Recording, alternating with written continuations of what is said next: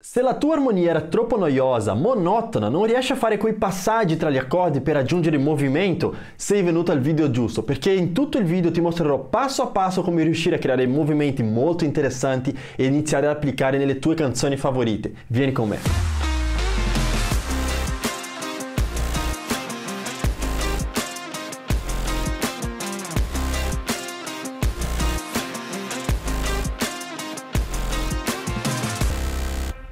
Ehi, ciao a tutti, io sono Marcus, pianista e professore di piano, e oggi sono qua per aiutarti a creare movimentazioni nella tua armonia, ossia creare un movimento e non rimanere sempre fermi sugli stessi accordi per 4, 5, 6, 8 battute, no? Perché non sai cosa fare. Quindi allora, questa lezione è molto interessante. Inizieremo passo a passo facendoti vedere il movimento che devi eseguire, poi faremo un esercizio insieme per acquisire la padronanza sul movimento, perché è importante averla, e dopo praticheremo insieme su una progressione armonica, ok? Quindi questa qua è solo la prima di una serie di lezioni di questo tipo e ti invito ovviamente a iscriverti nel canale se vuoi continuare a vedere lezioni in questo modo, e per aiutarmi a capire che questo video è interessante puoi lasciare un like, ok? Così vedremo insieme se veramente questi contenuti sono importanti per te, ok? Intanto ovviamente anche per gli abbonati al canale, amici miei, questo backing track qua sarà disponibile insieme al PDF per aiutare a praticarti offline, ok? Quindi tutto quello che devi fare se vuoi abbonarti e avere questi materiali extra per studiare, puoi cliccare sul bottone blu qua sotto scritto abbonati, d'accordo? In questo modo potrai avere tutto l'accesso a questi contenuti esclusivi. Quindi andiamo alla lezione.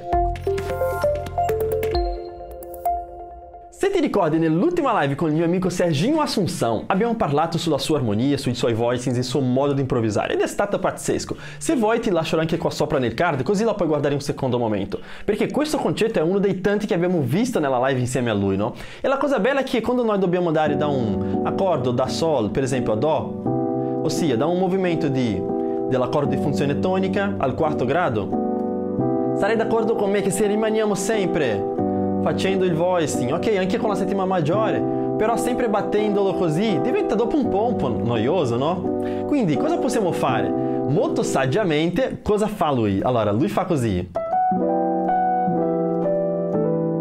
Hai visto? Quindi è un movimento davvero strepitoso, perché guarda le appoggiature e il modo in cui si suona. Ok? Questo è tutto un altro discorso che suonare e andare poi su Do. Vedi? È anche già un movimento, quindi guarda, adesso ti spiego nel dettaglio cosa stiamo facendo. Ricordati, da Sol a Do, in questo caso qua, stiamo andando dalla funzione tonica alla funzione di sottodominante. Quindi prendiamo Sol, Major 7, e adesso facciamo... Questo qua sai che voicing è? Allora, devi pensare così. Se sei, per esempio, nell'accordo di funzione tonica, prendi la nota che viene prima, ossia la sensibile, ok, della tonalità, quindi Fa diesis in questo caso, e sopra questo Fa diesis crei un accordo quartale, si dice, per movimento di quarte, quindi, ok, hai questo movimento qua, bello, no? Ok, e sopra questo accordo qua, nella mano destra farai praticamente un Sol con la nona, e io sto facendo, guarda se ci fai caso qua, con il mio pollice sto suonando appunto due note insieme, vedi? Perché voglio fare un Sol a partire dalla prima inversione, vedi?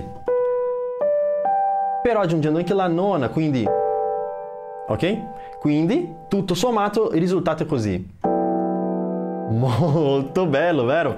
Però non è solo arrivare qua e fare... no, bisogna fare questo movimento per dare questo slancio, no? Quindi... ok? Ok? Prova a farlo con me. Ok? Il primo passo è iniziare a capire questo movimento, quindi...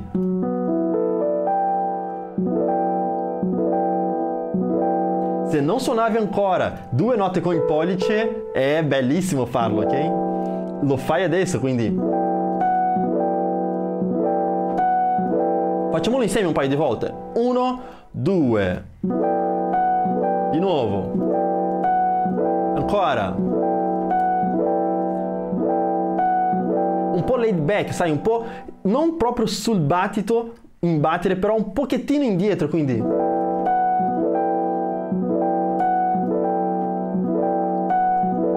Ok? Bene. Poi adesso andiamo al secondo movimento sopra questo accordo qua. Ora cosa facciamo? Nella nostra mano sinistra abbiamo fatto questo, giusto? E ora cosa facciamo?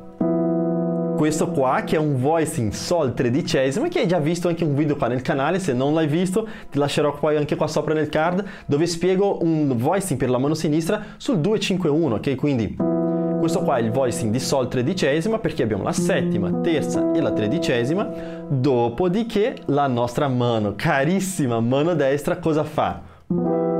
Il sol senza fare il fa qua, ok? Quindi fa solo così. Anche qua un sol tredicesima, solo che partendo dalla nota sol, ok?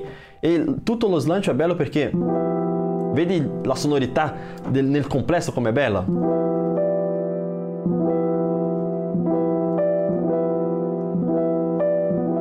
Ok, vedi? Quindi sto aggiungendo anche questo movimento.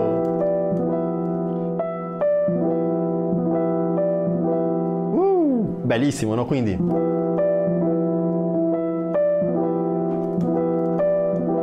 ok?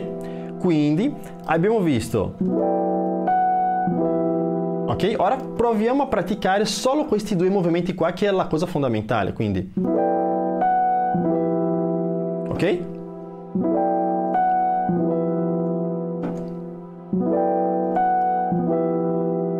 Di nuovo. L'ultima volta. Ancora. Ok? Poi adesso per chiudere andiamo sul do con la sesta e nona, partendo dalla terza, quindi mi, sesta e la nona qua. Un voicing anche qua quartale, se vuoi pensarci, ok? Bellissimo, vero? Ora arriva la mano destra, guarda cosa fa. Fa questo movimento qua.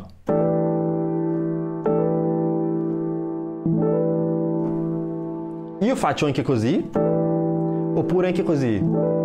Ok? Quindi la destra fa solo questo. Ok?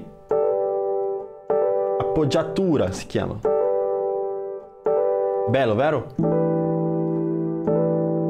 Bellissimo, no? Quindi, allora, facciamo adesso tutto questo movimento qua insieme, ok? Vediamo come viene fuori. Allora, 1, 2. Bellissimo! Ovviamente pensando che il nostro basso poi sta andando su do, ok? Prima tutto questo movimento qua è creato sopra l'accordo di sol e l'ultimo sul do major 7. Quindi veramente bello, no? Da paura. Allora, metto anche un po' una base con la batteria solo per provare esattamente questo movimento qua. Proviamoci insieme. Sentiamo il beat. 1, 2. 1, 2, pa pa pa pa pa, ok? Dobbiamo entrare sul 3. 1, 2, ok? Concentrati e vieni con me. 1, 2, 1, 2. 1, 2. 1, 2. Troppo bello, vero? 1, 2. 1, 2. Ci sei? Ti piace? 1, 2. Ok? Cosa dici? Ora io direi anche magari di iniziare a trasporlo per vedere effettivamente se questo concetto ti è chiaro, ok? Facciamolo adesso per esempio in si bemolle, cosa dici? Perché so che molti magari si spaventano quando sentono bemolle, mi bemolle, la bemolle, si bemolle, perché spaventarsi mi chiedono? Quindi alleniamoci adesso per esempio su si bemolle, facciamo questa trasposizione, ok? Se siamo per esempio su si bemolle abbiamo, ok? Adesso sto facendo il voicing qua a partire per esempio dalla settima maggiore, tonica e nona, poi qua, ok? Mi piace molto questo voicing. Poi qua, a partire dalla, poi metto anche la sesta, la terza, la quinta, la nona qua, pensando al si bemolle, e poi la quinta, ok? Quindi sesta, settima maggiore, nona e quinta di si bemolle. Bellissimo, no? A me piacciono molto questi voicing, ragazzi, non avete idea. Quindi siamo adesso su Si bemolle, dobbiamo andare da Si bemolle al suo quarto grado. Chi è il quarto grado di Si bemolle? Chi è? Lo sai, bravo! Mi bemolle, amici miei. Quindi da qua dobbiamo andare a qua. Ok? Semplice. Dall'1 al quarto grado. Per cui, come viene fuori questo movimento? Siamo in Si bemolle, quindi poi facciamo il movimento. Hai capito? Ancora una volta, quindi partiamo di nuovo da Si bemolle, siamo qua, facciamo il voicing come prima e poi facciamo, ascolta bene attentamente, guarda il movimento delle mani, guarda.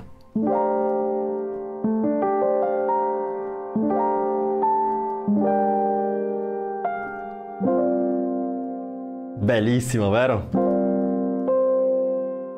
Quindi facciamo adesso questo allenamento insieme, un attimino più lentamente, ok? Quindi insieme, con calma. Allora.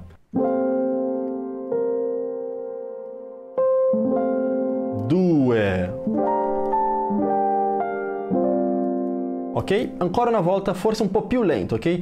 1, 2, 3, 4. Si bemolle. 2, 3, 4. Poi movimento.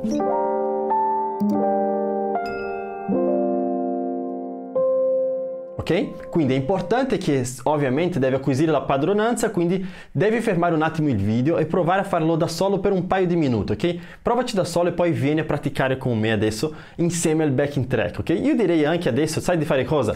Mettere magari un backing track appunto su sol, anche per avere la tensione con il basso, ok? Avere la sensazione di una band suonando insieme a noi. Quindi facciamo magari 4 battute su sol e do, poi 4 battute su Si bemolle, Mi bemolle, torniamo a Sol e stiamo sempre alternando, ok? Facendo questa modulazione tra Sol, la tonalità di Sol maggiore, e la tonalità di Si bemolle maggiore. È questo l'esercizio che bisogna fare. Ovviamente ti sto facendo come esempio, perché poi dovrai ovviamente applicarlo su tutte le tonalità, ok? Quindi magari secondo me, per non rimanere un video troppo lungo, direi di fare un secondo video dove applichiamo soltanto in musiche vere, ok? Nella vita reale, questo concetto qua. Però sarai d'accordo con me che per applicare bisogna prima aver acquisito questa padronanza, no? Tecnicamente bisogna essere in grado di eseguire, se no arriva il momento della canzone che dobbiamo suonarlo e non ce la faremo perché il movimento non è ancora stato memorizzato qua nella testa e fatto anche nelle dita, ok? Quindi proviamoci adesso, vai! Sol e dopo Do. Ti faccio vedere anche magari gli accordi, d'accordo? Andiamo! 1, 2, 3, 4!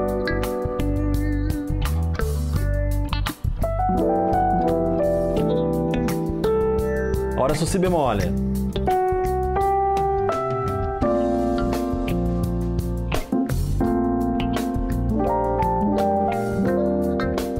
Troppo bella, no? Ora attacca a te, vai. Sol.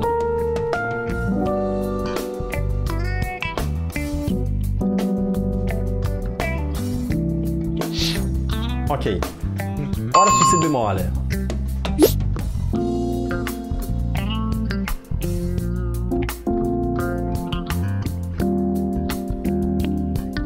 Ora vado io. In Sol.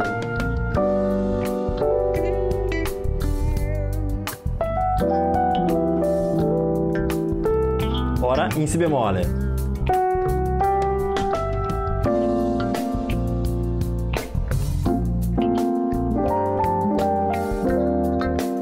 È troppo bello, ragazzi. Ora te in Sol, vai.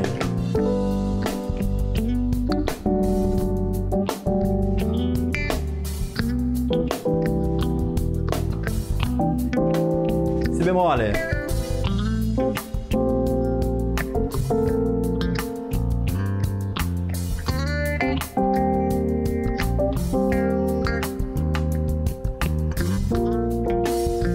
E chiudiamo in Si bemolle.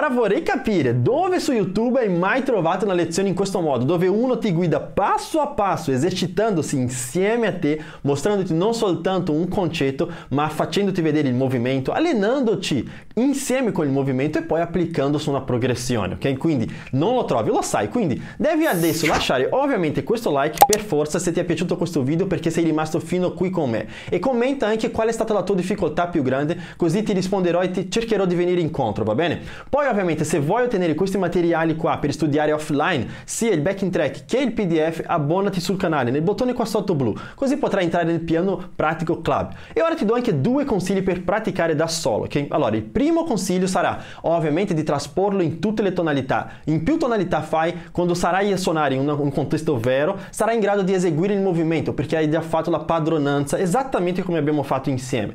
Poi come secondo passo devi cercare una musica qualsiasi che ti piaccia, avendo sempre la progressione dall'1 al 4 e applicare subito questo movimento, ok? Vedi come ti trovi e fammi sapere nei commenti. E non dimenticare, continua a studiare con questi due video qua per continuare a studiare l'armonia funzionale e allenarti le orecchie, ok? Infatti iscriviti nel canale e io ti aspetto nel prossimo episodio. Ciao ciao!